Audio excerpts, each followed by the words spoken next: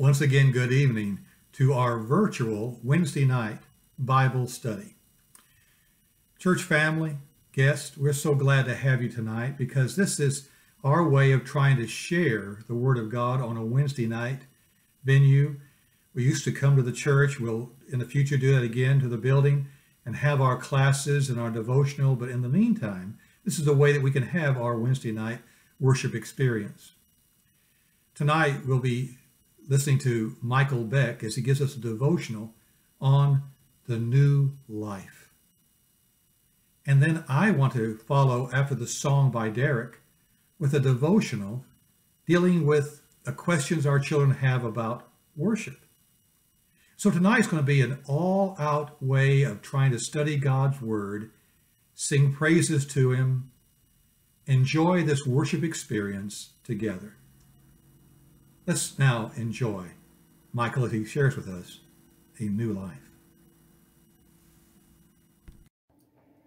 Good evening. Tonight we would like to take a look together at the eternal life and the hope that we have in it. And we're going to be looking at Colossians chapter 3, verses 1 through 17. So I would encourage you to follow along in your Bibles. Open it to Colossians chapter 3, and we'll be looking at the first 17 verses. You all know that a baby in the womb does not know anything except what's in the womb. And this is a very similar metaphor for what we are like when we look at the heaven that we are looking forward to. A baby does know that it has life, and a baby does even know that the mother loves it. But other than that, it has no clue of the life that comes after birth. The baby is confined to a tiny space, and he or she can't even fathom the enormous space, the whole world that will be available to it after leaving the mother's belly. It really only knows darkness at this point. It doesn't really know all the beauty of nature and the radiance of a sunset or the beautiful smiles of family and loved ones. It can't see anything like that yet. The life outside the womb also comes with many dangers and also rewards, many rules as well as expectations. How could a mother possibly prepare an unborn baby for the world that is about to enter? And obviously it can't be done until the baby is born. Can you start teaching the baby? So when the baby enters the world, it is pretty much unprepared. Now, comparing this with us Christians getting ready for heaven, we have an advantage, and that is that God does prepare us for the heavenly life.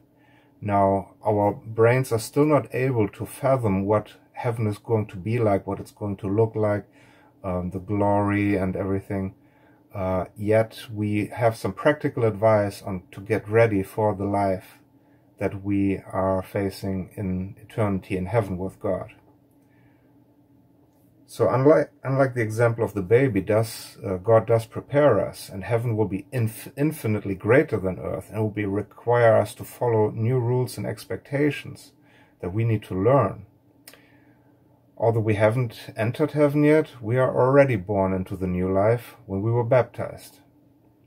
And God prepares us and teaches us the new rules of the heavenly life while we are still here on earth. He does so by teaching us through the Bible. That is one of the reasons that God has given us the Bible.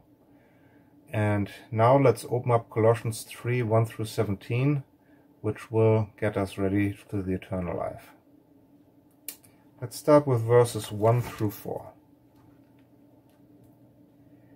If then you were raised with Christ, seek those things which are above, where Christ is sitting at the right hand of God. Set your mind on things above, not on things on the earth. For you died, and your life is hidden with Christ in God. When Christ, who is our life, appears, then you also will appear with him in glory. So this is telling us that we need to focus on what is most important. And what is most important? That's eternal life in heaven. Because our life down here is really very short. It is but a vapor that appears for a little time and then vanishes away. That's what James wrote. And Christ is our life. That that we can see also in John 14:6, I am the way, the truth, and the life. Nobody comes to the Father except through me. And these verses also tell us that when we are with Christ, we are in his glory. 1 Corinthians 15:43 emphasizes this as well, where it reads about our life, that it is sown in dishonor, it is raised in glory. So when we are baptized, we get to partake in his glory. Now let's look at the next verses 5 through 9, which tell us while we transition into Christ, into his glory, there's some things we need to stop doing, and it's teaching us what is not going to be acceptable in heaven. So we need to start now to learn, stop doing these things. I'm going to read verses 5 through 9, and then we look at them separately. Therefore, put to death your members which are on the earth, fornication, uncleanness, passion, evil desire, and covetousness, which is idolatry. Because of these things the wrath of God is coming upon the sons of disobedience, in which you yourselves once walked when you lived in them. But now you yourselves are to put off all these: anger, wrath, malice, blasphemy, filthy language out of your mouth. Do not lie to one another, since you have put off the old man with his deeds. So, the first one mentioned was fornication, and that is sexual sin. The next one was uncleanness, which is doing pretty much anything immoral. We are not to be defiled, we are washed clean by the blood of Jesus, and we need to do our best to stay clean. And these things just aren't acceptable anymore when we are in heaven.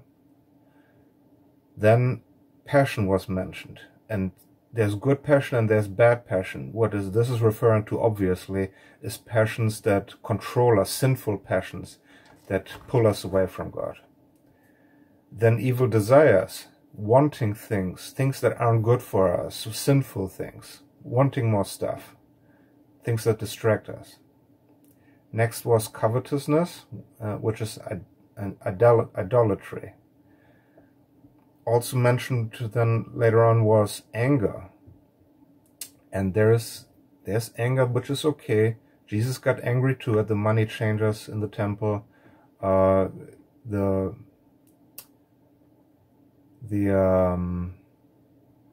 people that blasphemed against God, he got angry with the Pharisees a lot of times. So that is okay and acceptable, was modeled by Christ, that we are angry against sinful behavior. But outside of that, being angry with somebody is not a good thing. We should not do that. We should try to avoid that. Then wrath. Wrath means losing your temper. We should be even-tempered. We should be not easy to get angry. We should not lose our temper and get into fights. Another thing for us to stop doing is malice, being malicious, being hurtful towards others. Also, blasphemy, speaking against God, speaking against the Bible. Using filthy language, also saying shameful things that are just not acceptable to Christians, that put us and God in a bad light. When people know that we are Christians, they will expect us to talk in a way that is not shameful. Also, we cannot be liars. That is mentioned over and over throughout the Bible, that there's no place for liars in heaven, so we need to stop lying. And then it says at the end that of these verses that Christians are said to have put off the old man with his deeds. Again, a reminder that we are new people in Christ and we need to cast these things off. Now, verses 10 through the first part of verse 12 are sort of a transition, and it reads, "And have put on the new man who is renewed in knowledge, according to the image of him who created him, where there is neither Greek nor Jew, circumcised nor uncircumcised, barbarian, Scythian, slave or nor free, but Christ is all and in all." So this transitions us into the character of the new man. We are told that once we are made new through baptism, we have renewed knowledge, and the knowledge comes through the Bible. So that is something we need to take to heart, that we study the Bible. We realize we are created in His image. Genesis 1:27 tells us that God created us in His image. Christ opened His arms for everyone. We're all welcome, whether we're slave or free, whether we're Jew or not Jew, circumcised or not, it doesn't matter. It's open for us all. And we are the elect of God, His adopted children. John 1:12 tells us the same thing. But as many as received Him, to them He gave the right to become children of God, to those who believe in His name. So now what are the things we are to do then? What is God teaching us we need to be doing so that we can get ready for heaven? The second half of verse 12 through the end of verse 17 tells us about this. And it says, Therefore, as the elect of God, holy and beloved, put on tender mercies, kindness, humility, meekness, long-suffering, bearing with one another, and forgiving one another, if anyone has a complaint against another. Even as Christ forgave you, so you also must do. But above all these things, put on love, which is the bond of perfection. And let the peace of God rule in your hearts, to which also you are called in one body, and be thankful. Let the word of Christ dwell in you richly in all wisdom, teaching and admonishing one another in psalms and hymns and spiritual songs, singing with grace in your hearts to the Lord. And whatever you do in word or deed, do it all in the name of the Lord Jesus, giving thanks to God the Father through Him. The attributes that follow are not a work we must do to be allowed to remain in Christ, but rather attributes we will naturally develop and receive if we truly love and follow Christ. And the attributes here are tender mercies, which means to forgive others even if they don't seem to deserve it. Kindness, being kind and friendly. Having humility, being humble. That means to focus on others rather than on yourself. Having meekness, gentleness, being mild. Long-suffering, which is patience. Verse 13, we have another emphasis on mercy. We need to forgive others because Christ forgave all of us, and we need to model Him. Verse 14 says that the most important thing is love. And Matthew 22:37 through 40 also tells us the same thing, where Christ tells us that everything focuses on love. You shall love the Lord your God with all your heart, with all your soul, and with all your mind. This is the first and great commandment. And the second is like it. You shall love your neighbor as yourself. On these two commandments hang all the law and the prophets. So it's all about love. Verse 15 tells us to let peace rule in you. That means to be a peacemaker. Blessed are the peacemakers. And to be thankful. Everything we have and everything we are is thanks to God. We need to remember that. Verse 16 tells us to read and study and memorize God's word. And if you do that, you'll be so glad in your heart that you actually want to sing the words. You want to sing out to God. And then verse 17 reminds us that the new focus is Jesus. Everything is about Jesus. Now, in conclusion, we have seen that we have a new life that we are preparing for in heaven, and we have things that we need to learn about this so that we can be ready for it. Things that we need to stop doing, things that we need to start doing so we can learn for that. Do you expect to go to heaven one day? If so, you would do well to prepare for it, to receive God's teachings from the Bible with an open heart. Learn as much as you can and transform your life. If you're not sure or you don't think you will go to heaven, I urge you to consider to take the necessary steps, which are to hear God's word, to believe, to confess Jesus, to repent of your sins, and to be baptized by submersion in water. We are about to sing a song of invitation. If there's anything we can do for you, to pray for you or to study with you, please come forward and let us know as we stand and sing the song of invitation. Let's sing 892, The Steadfast Love of the Lord. 892. The steadfast love of the Lord never ceases. His mercies never come to an end. They are new every morning. Great is thy faithfulness. The Lord is my portion, says my soul. Therefore I will hope in him. The steadfast love of the Lord never ceases. His mercies never come to an end. They are new every morning. Great is thy faithfulness. The Lord is my portion, says my soul. Therefore I will hope in him. Therefore I will hope in him. Once again, good evening, church family, and good evening to all of our guests. If you enjoyed this wonderful devotional that Michael gave us, and singing praises to God with Derek. And now we're going to our Bible study for tonight.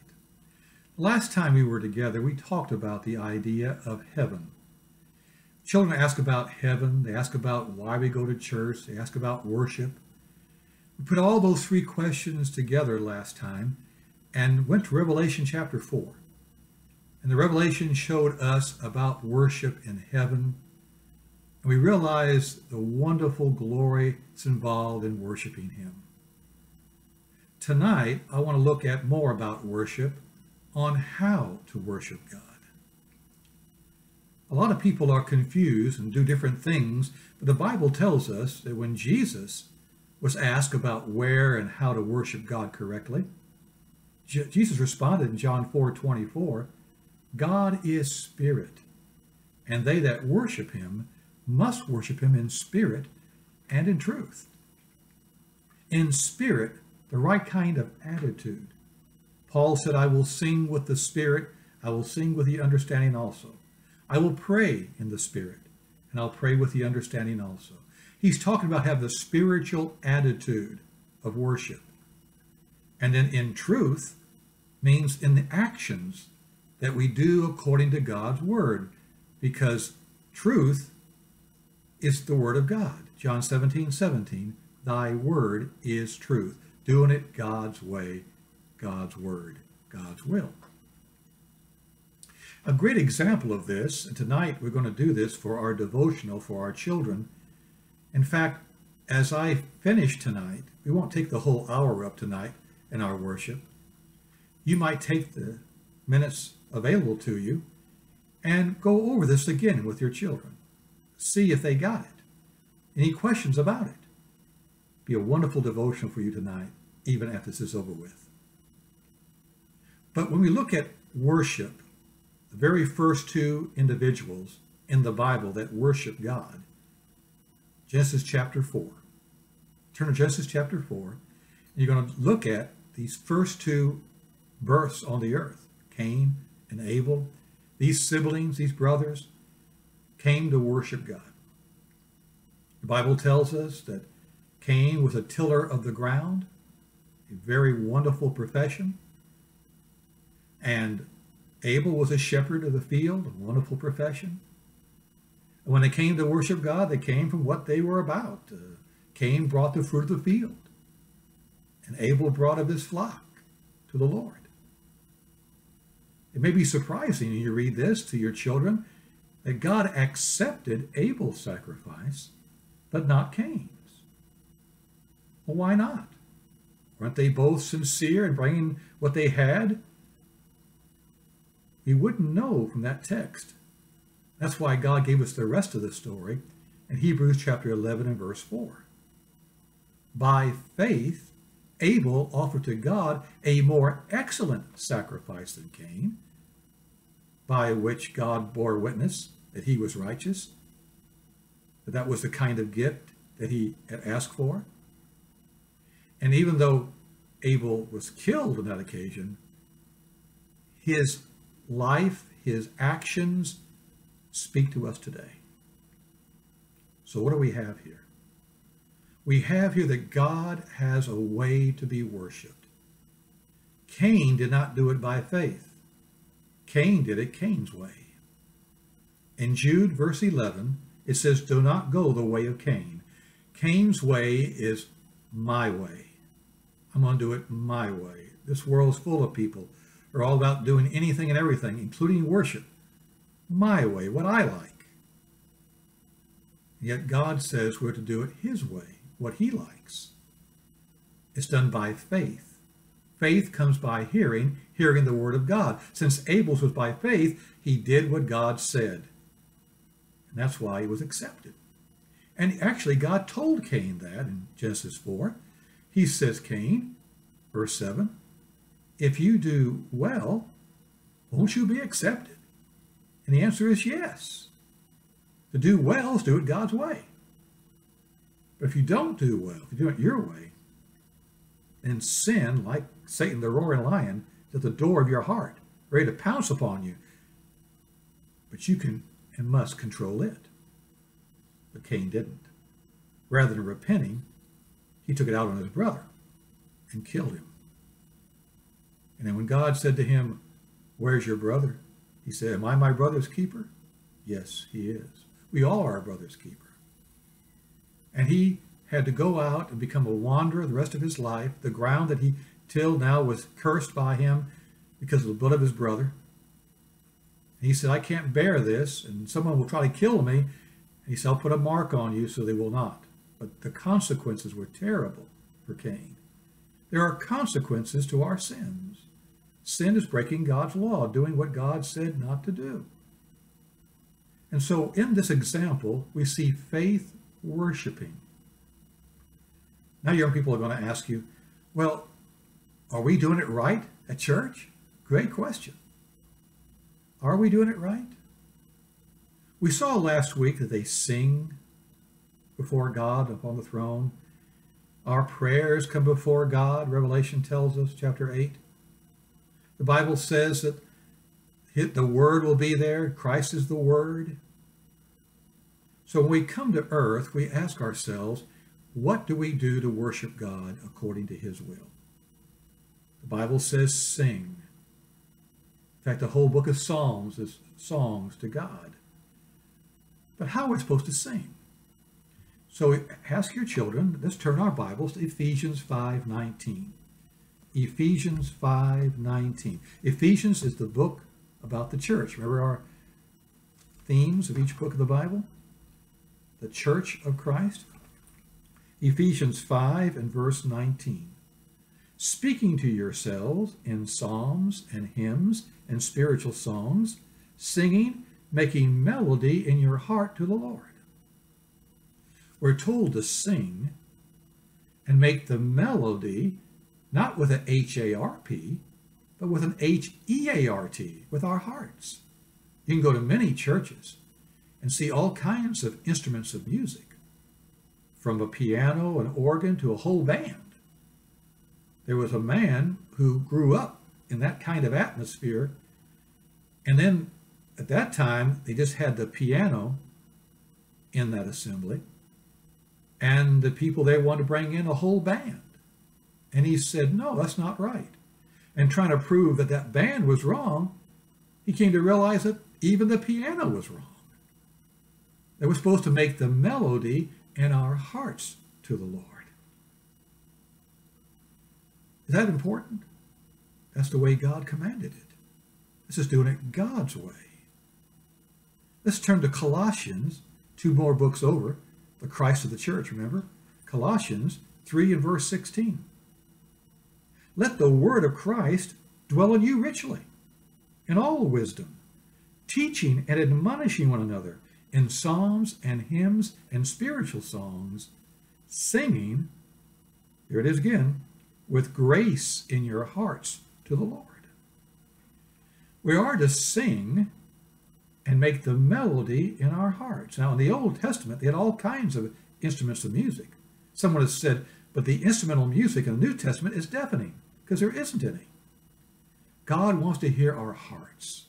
The New Testament is a better law, but upon better promises. It's a heart religion, as opposed to the stones of the Ten Commandments, a stone religion. We have now a heart religion. And we sing from the heart.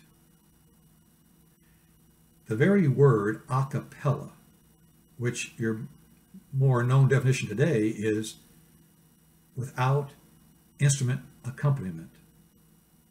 Someone says, you don't have any music in your church. Oh, we do. But the music is the instrument of the heart. But a cappella originally meant as they do in the churches. Look it up. In fact, you're going to find for the first 400 years after Christ's resurrection, the church establishment, even if the different churches were springing up, no one used an instrument of music until 400 years after the first century. God's way is the first century church way, to worship him in spirit and in truth, singing. We also are to pray for one another. The Bible tells us, James 5 and verse 16, pray one for another that you might be healed. The effectual fervent prayer of righteous people avail much. In the assembly, we have men that lead us in prayer, men who lead us in singing, men who lead us in the Lord's Supper, men who lead us in preaching, and lead us even in the contribution. Why? I want you to turn your Bible to 1 Timothy chapter 2. 1 Timothy chapter 2. It's not that women can't worship in a wonderful way, and they do. But God has a way of leadership in the assembly. In 1 Timothy chapter 2, he begins with prayer, talking about how important it is, and today especially, to pray for those in authority, that we might lead quiet and peaceable lives in all godliness. Then in verse 8, I will therefore that men pray everywhere, lifting up holy hands without wrath and doubting. What about the women? Verse 11, let the women learn in silence with all subjection. I suffer or allow not a woman to teach, nor to usurp authority over the man, but to be in silence. They're to be in a quiet disposition. They're not to usurp authority over the man, take over the leadership roles. Why? For Adam was first formed, then Eve. We go all the way back to the very beginning of creation of man, Genesis chapter 2 and 3, actually 1, 2, and 3. He makes man in chapter 2. He puts man in the garden. In chapter 3, man sins. But man was made first. But then in verse 14, Adam was not deceived, but the woman being deceived was in the transgression. The woman was deceived. And then she gave to Adam, and he did eat. So what's the point?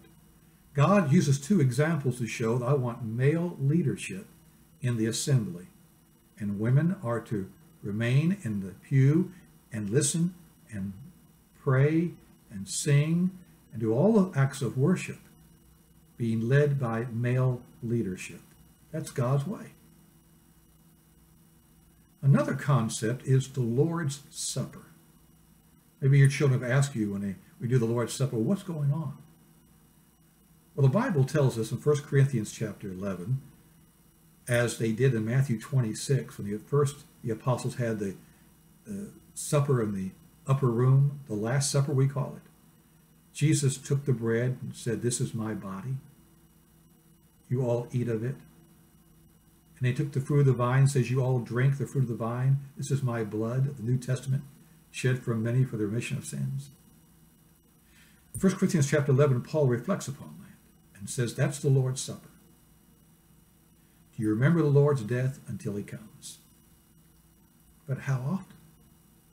In Acts 20 and verse 7, have your children turn to that. Acts 20 and verse 7, upon the first day of the week. You look at your calendar, that's Sunday. The Jews worship on the Sabbath, Saturday. But we worship on the first day of the week. Why? That's the day the Lord raised from the dead. It's the Lord's day. The day the church was established, Acts chapter 2. And the church continued to worship on the first day of the week. And they came together to break bread. That's really the center of our worship. And Paul preached on that occasion. And so we have here the Lord's Supper. The unleavened bread, the fruit of the vine, to remember the Lord's death till he comes upon the first day of the week. And your calendar and my calendar, it comes every week. And so we take the Lord's Supper every week. Some don't take it every week. Read your Bible. The Lord says that's what he wants, to weekly come together and partake of the Lord's Supper upon the first day of the week. And we talked about Paul preaching. Preaching is a part of our worship. And 2 Timothy chapter 4 and verse 2, have your children turn to that. Paul says, preach how? What? The word. Be instant, in season and out of season. Ready to preach it when it's popular, when it's not popular. Reprove, say this is the way it should be. Rebuke, if you're not doing it correctly. And exhort, you can do it right. With all patience, long suffering, and gentleness. We are to preach the word in love. Preach the word as God directed. So he says in 1 Peter chapter, I think it's 4 and verse 11. 1 Peter 4 and verse 11. If any man speaks, let him speak as the oracles of God. Or a thus saith the Lord. God's word on the matter. So you can check him out. When he's preaching, he gives you book, chapter, and verse. That's how you know you're worshiping in spirit and in truth. That's how you know you're going through the actions in spirit and in truth, and even hearing the word in spirit and in truth. And then there's the giving. In 1 Corinthians chapter 16, Paul says, verses 1 and 2, as is the custom of the churches, when you come together upon the first day of the week, that's the custom, let each one of you lay by him in store what you have prospered, so there'll be no gatherings when I come. When you come together for church, just have everybody bring what they've been saving, and then you give.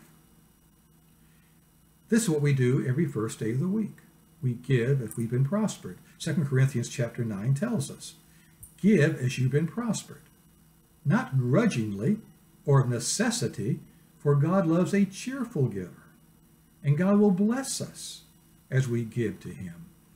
I hope your children are giving chores to do, and I hope they are reimbursed for that, given an allowance.